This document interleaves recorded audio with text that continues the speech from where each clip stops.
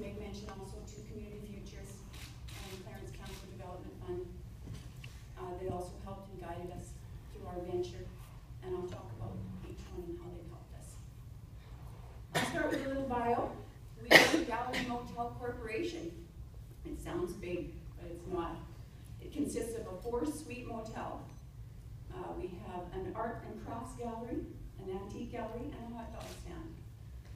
This year we celebrated our 5th year in business. It's 3 years for the motel and 5 years for the hot dog stand and the store.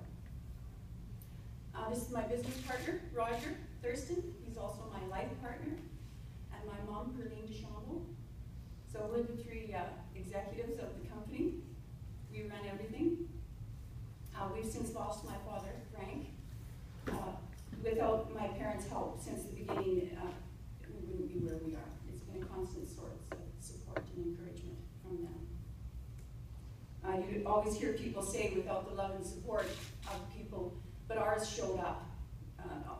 All our friends and family pulled weeds and hauled garbage, and the list goes on and on. Flooring, siding, painting, the building, and all no charge, all for free. Thank God for friends and family.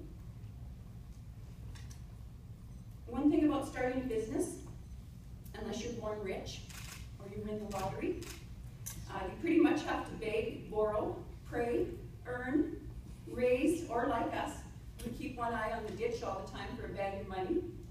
So hard of luck on that, but we keep looking. We've done everything else though. We sold the house, we pooled our savings, we got a line of credit, we kicked all the kids out, and then we decided to become entrepreneurs. First we Googled how to write a business plan, and that's how I first found Women Entrepreneurs and Linda Crafty. Roger and I had worked on our business plan for about 6 months prior to that.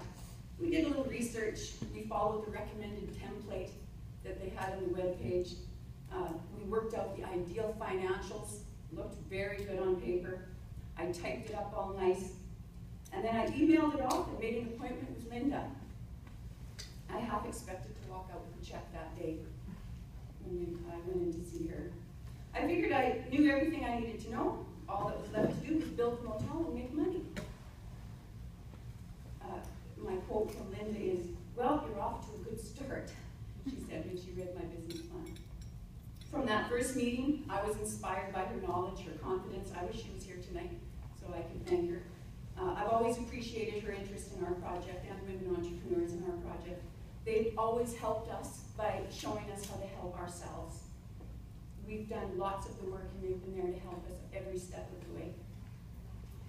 So fast forward, we got our business plan done, almost approved, if, however, we could get approval from other sources of finance as well.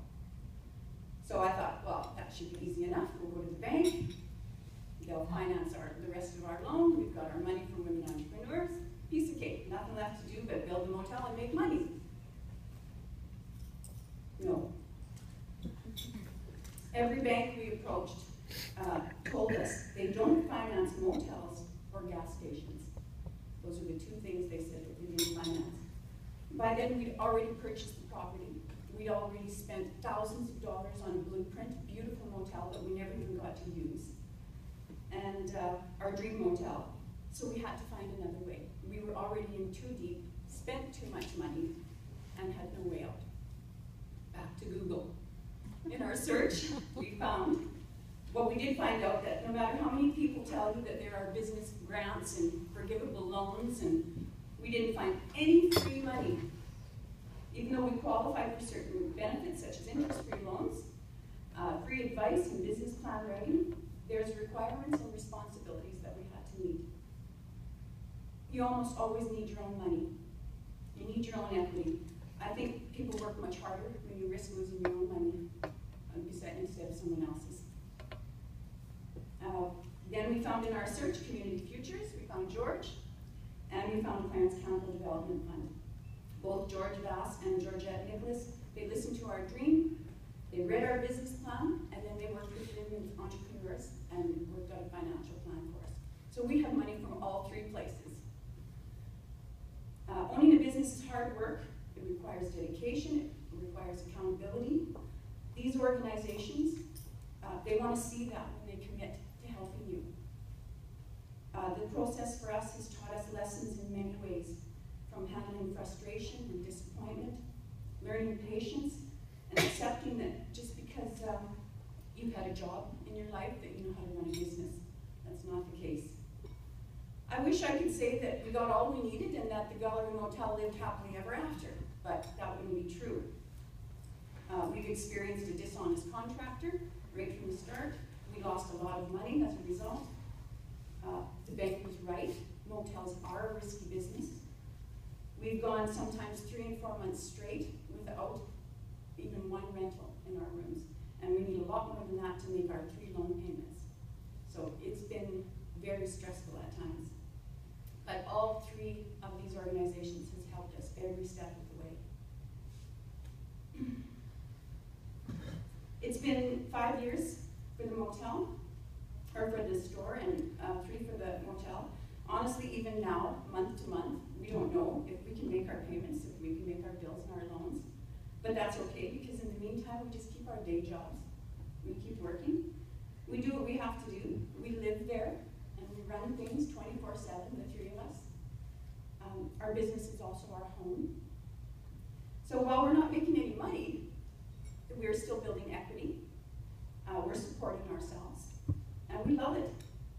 And every day, my husband and I drive into our yard and we say, what a cute little motel. It's only 4 suites and it's not even finished, but we love it. You've heard people say that he should take his own advice. I'm about to make an example of myself, because this is advice that I need to follow. You must take every opportunity to educate yourself with your business. These organizations that are represented here tonight, they offer all support in classes, referrals, advice on every single aspect of your business. Use it. Even George has Coffee Row once a month, and for networking. There's so many things that you can do. You need these people to succeed. You don't know what you don't know, and these people know. They know what they're supposed to know, and they want to see you succeed. They want us to succeed. It's good business for them too. For my final comment, I'm going to say that this is the most challenging and stressful time of our lives. It's tested the strength of our relationship, our commitment to one another and to our business. But I'm so grateful because it's made all of those things stronger. I wouldn't trade this experience for anything. I wouldn't trade it for anything, no matter how difficult it's been. That's my sweet success story. Thank you so much.